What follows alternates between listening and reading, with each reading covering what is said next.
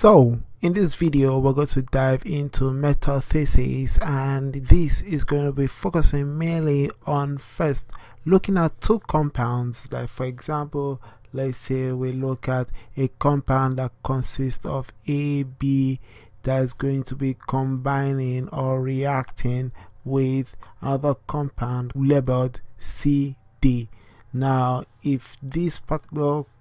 reaction is at equilibrium, we actually generate products that is as follows: A will bond with D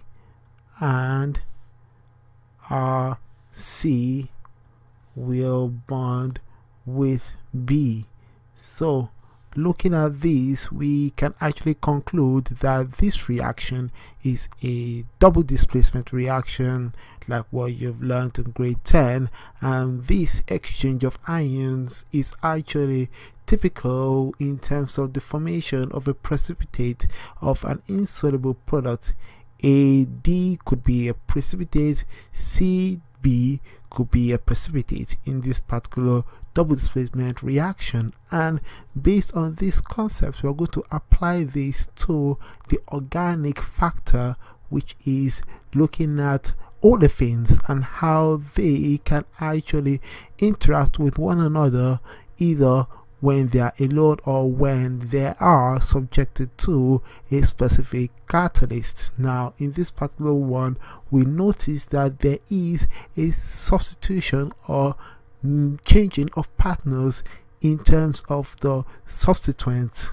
within the double bond. We notice here that once this bond actually cleaves on both sides, there is a switch in partners right in this region or somewhere in this region as well, that causes the formation of diverse products that are actually existing mainly based on the stereochemistry and also the type of substituents that are actually positioned or attached. This actually leads to the disadvantage of this particular reaction because it shows how highly uncontrolled the formation of the undesired product is. Now this is commercially not favorable, but in order for we to make this a commercial success, this actually was proposed in 2005 Nobel Prize in Chemistry, where a specific 3 shared scientists were able to actually propose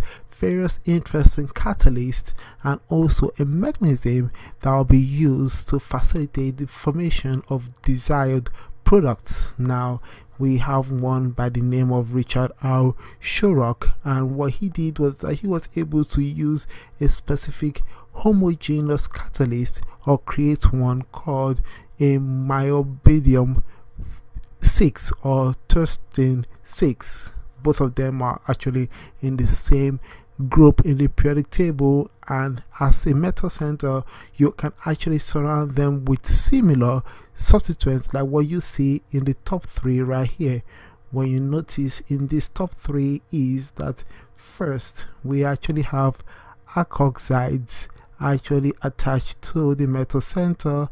That's what we see in the brown color right here. Another one, what you see, you notice that is common in all 3. Yes, you're right, there is an imidor actually attached as well, and those are actually noticed right at the very top.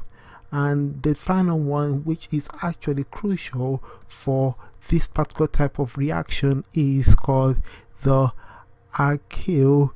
dyne, and this alkyl metal center here is actually important in various of these olefin metathesis. Now another one is actually proposed by Grubb, and what Grubb did was that he was able to look at specific metals, ruthenium to carbenoid, and this ruthenium right here actually has specific, I would say, changes or modifications that is based on this particular center right here. So what you notice in the first 2 is that we actually have the same, I'll say, substituent attached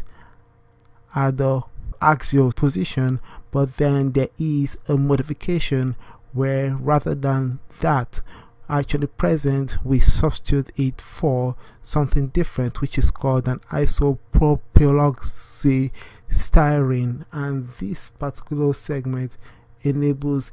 this particular catalyst to actually perform the job that is necessary in this particular type of metathesis reaction of olefins. Now that is out of the way, we're able to cover two of the scientists, and the final scientist is a Chauvin. And before we dive into Chauvin, what he did, let's look at some of the processes that can be created from this particular reaction. One is called the cross metathesis, which is the forward reaction, where if you have two alkenes, what happens is that through cross metathesis we actually have the formation of our particular product, and we have our double bond, and in this part the R2 could be pointing up or pointing down right there, and we have the other product, which is ethyl, and this ethylene or propylene product can be removed since they are gas. So as a result, this is actually favorable through entropy because of the loss of the ethylene gas that leads to the formation of more products, favoring entropy. However, the reverse reaction, which is actually called the ethanolysis, which I'll represent as E, shows that ethyl right here is actually lysed, and once it's lysed right here, it actually performs a form of a 2+2 cycloaddition reaction with our desired product right here, and this reaction actually goes back to forming our reactants right there. So if we increase the pressure of this ethylene right here, the reaction is actually favorable in the reverse direction. So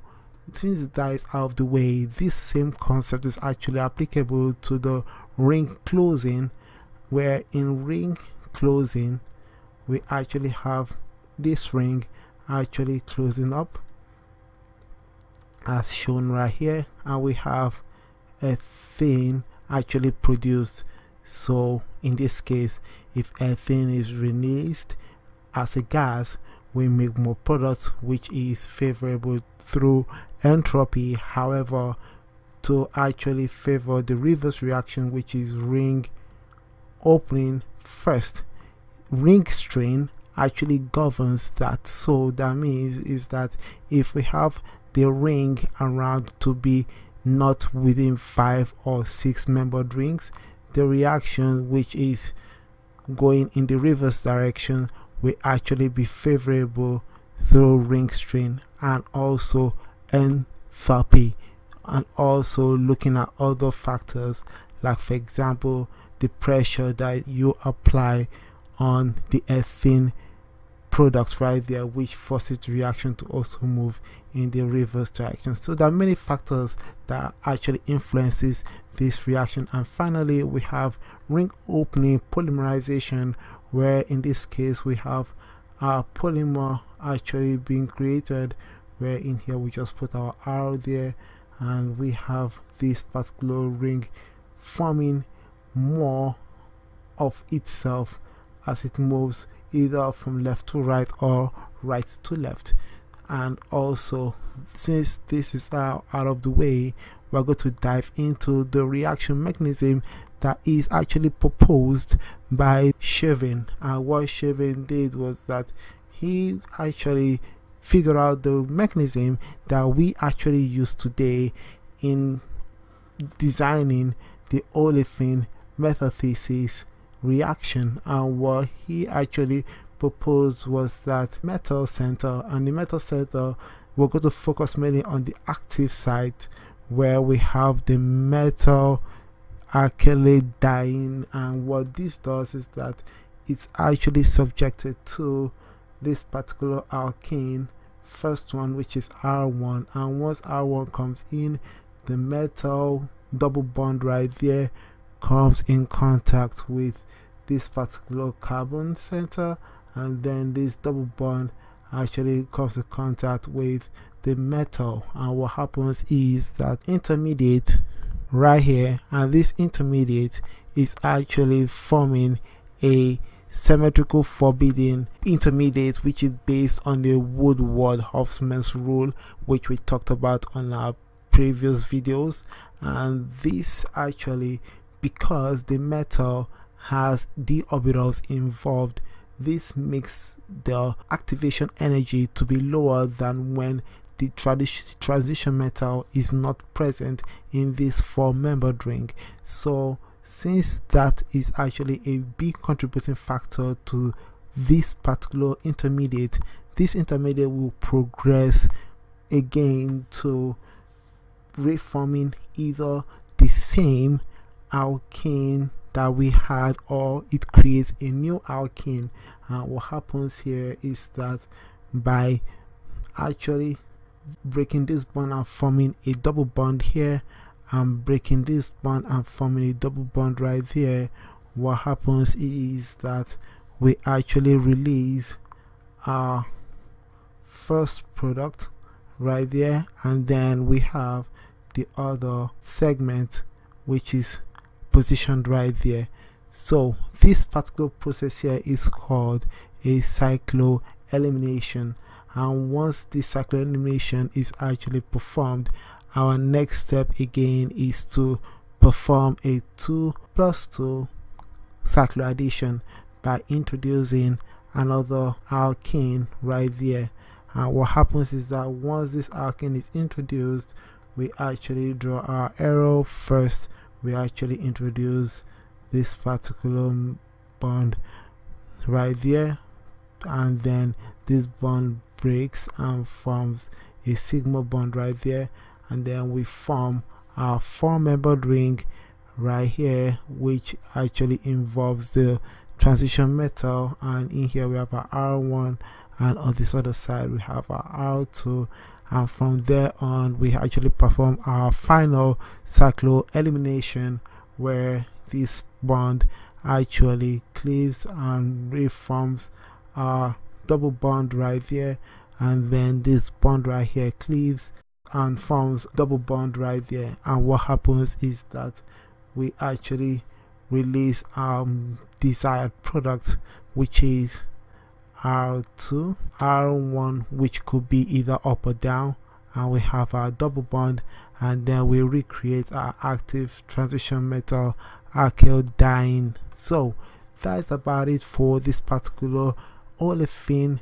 metathesis mechanism, and also the processes involved in this particular type of reactions, and also the type of catalysts that are available for this process, and also the organic definition of it. All the same, stay smart and believe in yourselves.